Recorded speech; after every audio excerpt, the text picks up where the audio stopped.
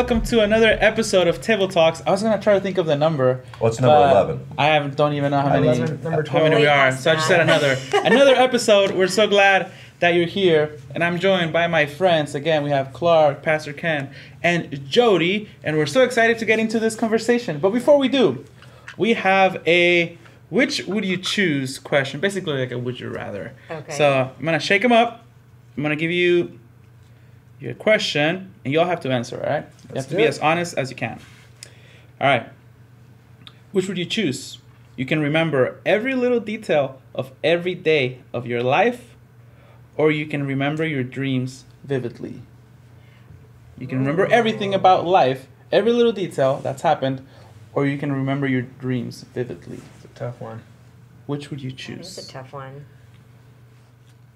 I'm going to go with every detail. I think the pros outweigh the cons there. Yeah. Yeah. There's definitely ups and downs to it, but I think the pros are better. I'll take that. I would choose actual things that happened as well, because I'm not sure I want to remember all of my dreams. There are things that I certainly would prefer not to remember, but it's also good because we learn from the hard things in life too. So I would rather remember everything. Well, then I better try something different here. Right, go for it. The one thing I think about dreams is I've had it a number of times where I've, like in the middle of the night, think that was really good. Mm-hmm. And then in the morning I can't remember what it, sure. So I'll try that one. I'm going to have to go with you guys too. I think I'd rather remember real life than dreams. Good. I have another one. Let's see. Every article of clothing you own is covered in fluorescent polka dots. So, Pastor Ken, you will love that. For sure. Or, I'd preach. or every article of clothing you own is made out of spandex. What was the first one? Just polka dots all over. I'm a polka dot man. I've always been a polka I'm dot taking man. polka dots as well. My body was not made for spandex. I don't know. I would choose polka dots too. All day. All right, moving on. I will say COVID has made spandex really comfortable for the house, but not every day. All right, here we go. Do one more. Ooh, this is kind of weird. Okay. Let's do it. You're a billionaire, but you only have 10 years to live, or you're penniless, but you enjoy good health until 99 years of age. I'm taking the penniless all day. I'm going penniless. Penniless, yeah. Yeah, I would go penniless too. Yeah. Same. Good. Let's do one more, because that one was kind of a downer. You can hear colors. You can hear colors? Yeah. All right. Like, There's actually a lady at our church, a young girl at our church that hears colors. Wow. that's awesome. Like a real thing. I don't How does that understand. work? Yeah. I don't know. They tried to explain it to me, and it was above Yeah. me, above my pay grade. Well, you can hear colors. Please tell us in the comments how Yes. you do that. Or you can taste colors. Or like, oh, that tastes blue. I love that. Well, I guess I do that with Gatorade. It's like, Yep. Gatorade tastes blue, right? Yeah. What flavor do you want? You Blue. asking which one do we want? Yeah, would you I would rather like to taste begin- colors? I would like to begin hearing colors. Huh. I'll take the taste. I will take taste as well, Huh. Why? Why is that? because the experience of tasting something is unique. Like to hear it, I guess you could hear it all the time, but to taste it is just a different encounter with the color. So. Yeah. I feel like my taste buds bring me greater, bigger experiences than me listening to things. Huh. So I'm going food. I don't know. You're a I don't know. musician, maybe you want to hear. I mean, I really like Yeah. food, but I really enjoy like, you are my pleasing. my taco connoisseur. Yeah, right. Johnny, where am I going That's to the check only out thing the I know. street tacos? I don't know. I'm kind of torn. Yeah. What are you, Pastor Ken? I went with the hearing. Hearing? Yeah. Why is that? I'm a guy. I'm just not thinking too deep. Give me the second one. Yeah. It just doesn't matter. I'm on the move on. Honestly, I'm done with this. Honesty. There we Thanks, go. Pastor Ken. Yeah. Simple creatures. The rule over is here. you just answer as honestly as possible. Well, thank you. Thanks for playing, even if you didn't want to. Thank you. Well, let's move on to our actual topic for today, and it's Christian sexuality. At the time that we filmed this, we've done already like 4 sermons on it, I think. 3 or 4. About 3 or 4, and I think it's been a blessing to the church. So I would love to hear from you guys. How has it been a blessing to you, and what have you heard from our congregation about them and the way they've enjoyed it and the way that they've stepped into this conversation? Yeah, I think for me, the common thread would be that this is talked about in every other circle of community, be it a team or at work or friends. So people are really glad the church is talking really kindly but really boldly about, hey, here's what we think and here's why we believe this, looking at the Bible. And it's been really fun to watch people, like John is always talking about darkness and light in the gospel and also his epistles, of people confessing things that they were terrified and only receiving accountability and positive feedback and support. Saying, like, how can we love you? How can we best support you? And watching the freedom, I have a couple guys in some of my groups that have literally, like, jumped off the ledge for Jesus. Like, I've dated this girl for 5 years, and what we're doing is not godly at all, and I'm realizing I need to follow Jesus, and they just put an ultimatum down. Like, you want to follow Jesus with me, and we can redo the way that we're doing our relationship? Let's go. Otherwise, we got to break up. That's like 5 years invested. Wow. So I'm really proud of them. And I'm hopeful that the girlfriends will come along, but there's a lot of freedom and liberation when it comes to being able to take things from the darkness into the light. Yeah. And it's nothing but a gift. It's awesome. What do you think, Jody? Just kind of playing off that, I think one of the things that's so beautiful about that kind of change is there's consequence to sin. And so whatever the sin is, and so when we're choosing to step into the light, there's actually freedom that comes instead of loss. But we have to step into it to find it. And so I just think that's really beautiful. I think I've really appreciated just the openness and the candidness of the conversations about what you guys have been teaching on. I think that it creates great conversation for families as they walk out. And so that's been a huge blessing that we can actually speak truth around it instead of tiptoeing around topics. We can actually speak truth to it. I'm really grateful that the second week, Clark, you taught on shame and guilt and the difference of those two. Yeah. Because I think as we have each one of these conversations, we need to keep going back to that. The enemy would like to shame us and make that our identity, where guilt is the Holy Spirit really challenging us to change the way that we're doing things. And so, I think it's been a gift. I've had some really good conversations around it, and it's been really good. Yeah. So, blessing. Thank you, Jody. I'll give like 3-4 thoughts. One is that parents come up to me to tell me how glad they are that the church is talking about it, because then their kids are right there in church, students, and they can go home and just say, let's talk. We just heard that. We talked. So it's a little bit less awkward and needed. I lead with Mike Kim, we lead men.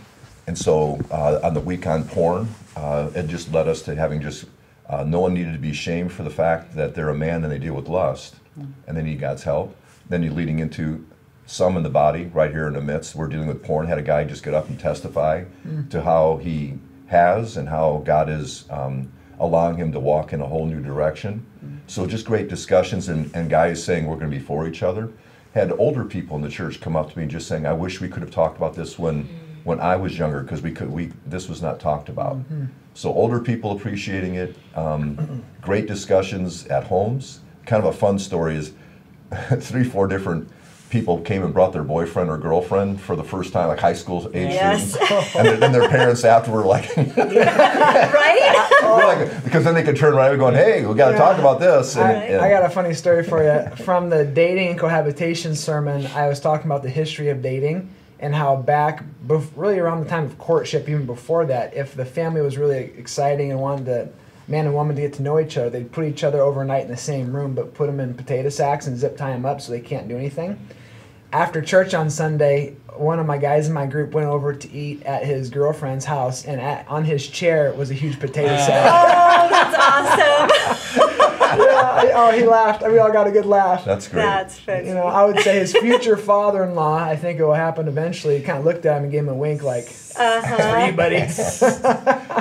Something else really quickly, just on what you shared about cohabitation, that kind of thing on Sunday, I thought was really good is we look for permission to go to a point instead of looking to God for his desires for us, and how do we honor him in this relationship. And I just thought that was a really good point in there too. I think what comes out of that too, and we did it with our men the other night, it's just like, are we takers or are we blessers? Are we givers? Who are we? Yeah. And that's, that's kind of coming out of that. Yeah. That's Nice. good. Yeah, for me, I've always appreciated when we do a kind of church-wide series, just because it gives parents talking points, it gives students Yeah. interest to come to church on Sunday and to talk with parents about it. So, and especially something like this, which is so needed and so necessary, is just another way for us as Emmanuel to help families. Hey, we're co-discipling, like we're doing this together, and we're gonna try to provide as many tools as we can so you can have these open conversations. Because from what I heard from students is it's really hard to ask parents. And then as a parent, I can only imagine how hard it is to talk to your kid, right? Yeah. So being able to open this conversation like this, and now that I have a 2-year-old, I feel that if we keep doing this, I'll feel really prepared when the time comes for me to start talking to my daughter about sexuality, and with my wife as we talk to our kids about their bodies and what they were meant to do and the way God had created them. So just grateful that we were able to have this conversation openly, respectfully, and in a really loving way. Yeah. For sure.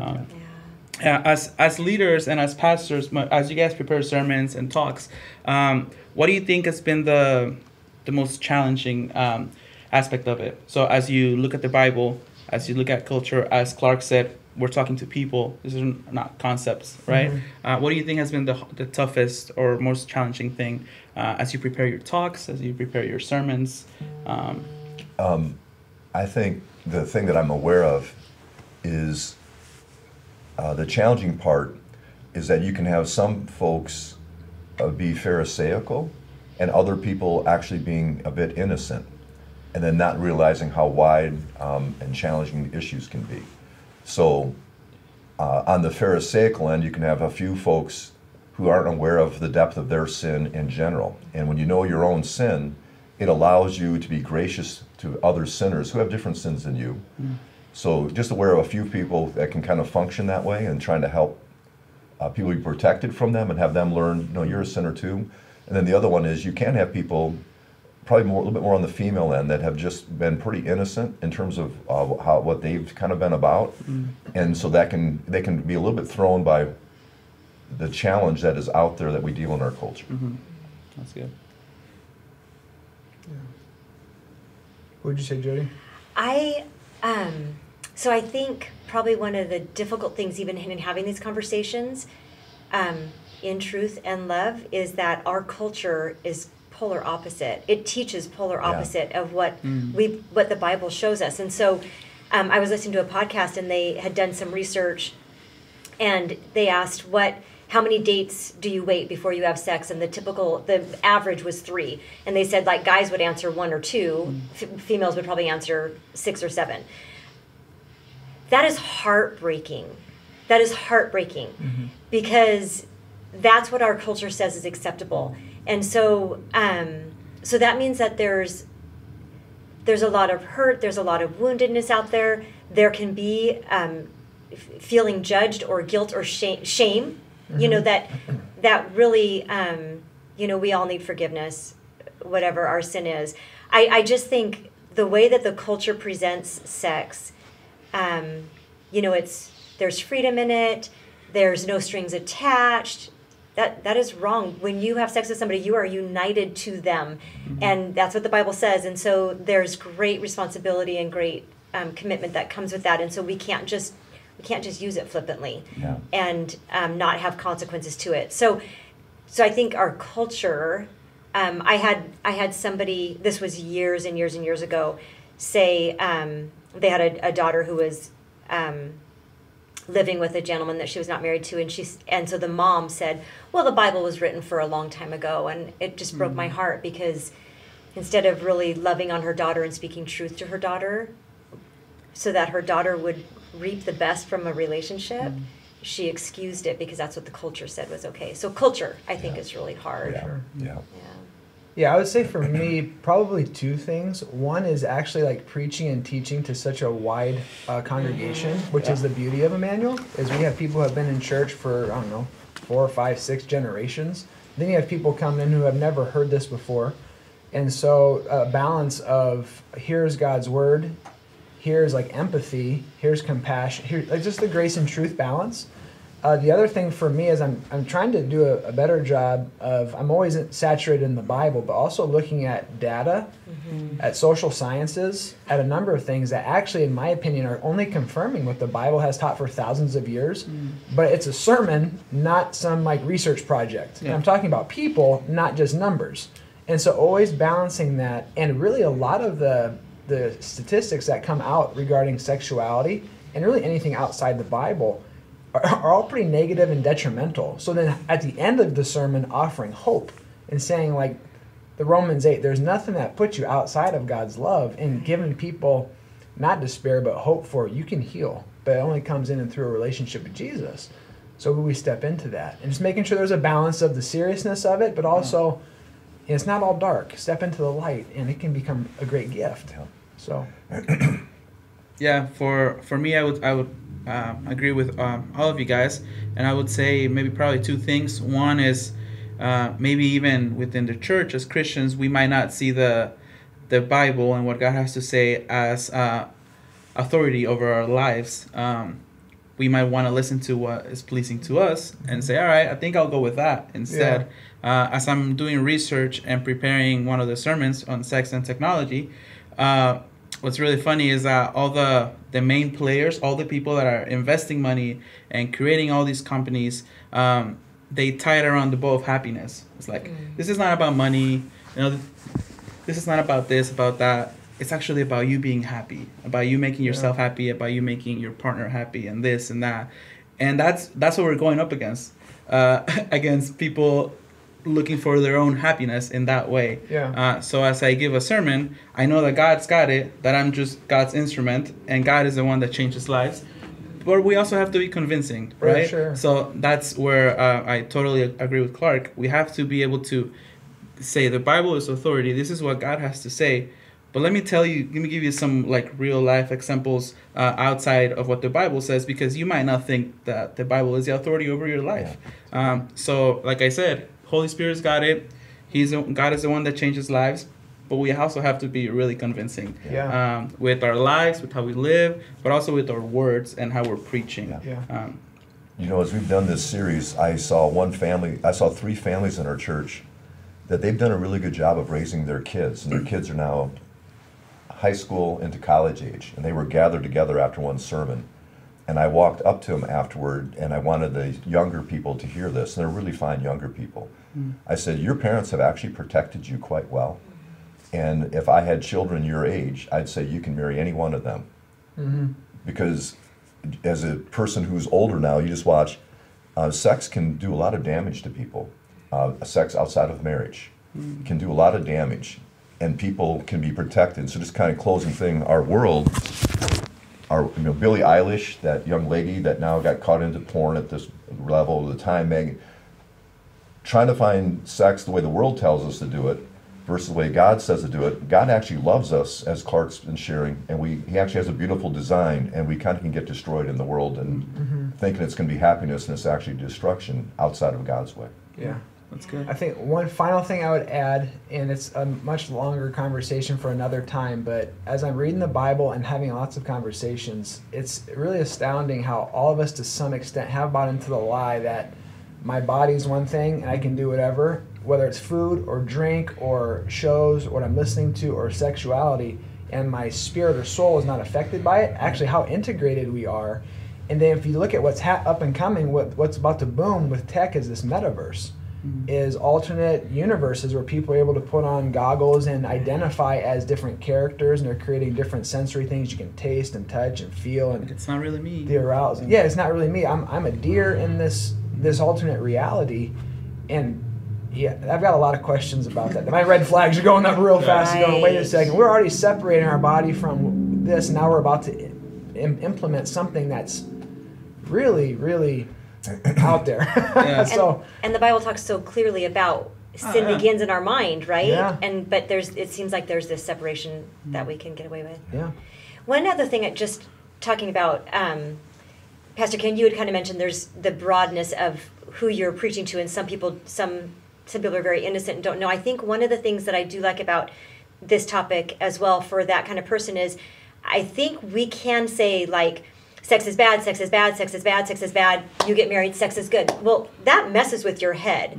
So God created us to be sexual beings in the context of marriage. And so we have to figure out how do we teach this in a way that keeps it in a healthy place instead of bad then good, because that's really confusing in a transition. And then another thing, just paying attention as you guys preach, I would say, you've got little people in that room, and that's got to be such a challenge. You've done a really good job of being mindful and still preaching what you need. What's really interesting about what you said is, we let people know, like we think for sure your 6th graders up should be here. Yeah. But then you make decisions, and we haven't said graphic things. Right. But one father just said to me, because I turned and said, you may not want your 2nd or 3rd grader there, because we're not going to be saying graphic things. We will say the word porn. Right. And then the father said, oh no, my child at the school he's at, he's in 2nd grade. I want my 2nd grader hearing this, because what my child is hearing already as a 2nd grader, just among peers and other things. So I just thought, it's like I'm agreeing with you, and then the father turning going, I want my 2nd grader hearing it. Because he wants to be the one to ask questions. Yeah. One other thought real quick, Johnny, sorry. I think talking about pursuing happiness, and we just want happiness, and I think in the world as we pursue happiness, we're searching for this and that and this, and so even the confusion on sexuality and you hear reports of people who are pursuing different genders because they believe that will bring happiness for them, and it's bringing depression and suicidal thoughts and things like that. And I just think while we pursue happiness, if we pursue God, we find that peace, we find the joy. It doesn't mean that everything good is going to happen and everything will be easy, life will be easy, but I just when I hear those stories, I think, you need the Lord. That's what you're searching for, and that's so hard. One of the things with that we have to continue to unpack is the stereotypes we put on gender. Like, this is what a male is, this is what a female is, and then it seems that oftentimes, even in the church, we try to apply, I would say, holiness, not happiness. We try to apply holiness to, like, masculinity or whatever our idea is to be a man, and it's actually the opposite. You have the scriptures line up clearly: love, joy, peace, patience, Christ likeness. So if you're a boy and you like to dance, like, that does not make you gay. If you read all the research, that is like the stereotype that gets put on that. You're like, no, you can be a young man, but that, as you are a man, needs to be applied to what already exists in God and His holiness. Same thing with little girls. You want to play sports? Awesome. You want to cook? Cool. It doesn't matter, but when you read the scriptures, you look at who Christ is and who God is and how we're called to be.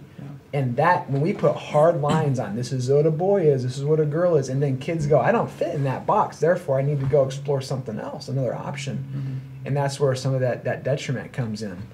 And just sticking back to who God is and His character and who He calls us to be, that has to be the starting spot. And walking in grace and truth, and if that is it, then we have a lot of hope. It can be really, really good, a great gift. It's good. Thank you, guys. Just one last question. You can keep it brief if you can and if you'd like. It's really important for the church to be proactive and not be reactive, not to just be, all right, what's happening now? Let's try to scramble and try to figure out how to teach it. Right? We're proactive. Yeah. We're trying to stay ahead of the curve and being biblical as we do so. So in the coming years, what would you like to see Emmanuel continue to do when it comes to the topic of Christian sexuality or families? How would you guys like for families to continue engaging with this conversation? Because as we do with all series, this is not just we're done and then moving on to the next thing. We hope that with the theme of blessing and blessed, that it's something that we do for the year and then even continue to move forward. What would you like to see in families, at Emmanuel, even in Paramount when it comes to Christian sexuality? One thing that I think is really important is that we would be very honest ourselves about how we need the Lord. Fathers, mothers, pastors, leaders, how we need the Lord in appropriate places, how I need God even further in this area, in that area. And the church would be a safe place to be a human who needs the Lord. And in the area of sexuality, oh, God, could you help us? And could we be open and not have to be hidden and not shamed by whatever a person struggles with? An open, not shaming, but let's follow the Lord together place. Good. Yeah, I think at Emmanuel, we try to preach expository preaching as often as possible, and that just basically means you preach the 5 verses that you're given in the specific passage. And the Bible has a lot to say about sexuality, both in the Old and the New Testament. So I just think as we preach through the Bible, if we're able to address the scriptures as they come, that's always important. And then having outlets for people in men's groups and women's groups. We have Celebrate Recovery, which is an incredible gift, 12-step programs. Most of our small groups, we have time of confession and repentance. And so just making sure, like Pastor Ken said, that's a safe spot for people to open up and be real and only to be encouraged, supported, and loved. And just keep this conversation going. Yeah, I mean, I agree. I'd love to see the conversation continue in the church so that we keep preaching truth in love with just lots of grace. Because that will help families keep the conversation open and make it a normal thing to talk about so that it can be discussed in the right places and information can be learned in the right places. So, I would love for families to remember that we're here to serve them, we're here to love them and to be with them and to be able to provide as much as we can tools for conversations. So, because this is really important stuff, and it's hard conversations that a lot of the families are willing to step in for this period amount of time, right? Because like as we're talking about in church, and then we might just kind of go away. So again, agreeing with you all, we hope that this conversation can continue to go, and you at home know that you're loved by us, and we're trying to do our best to remind you that God loves you as well, and God wants the best for you.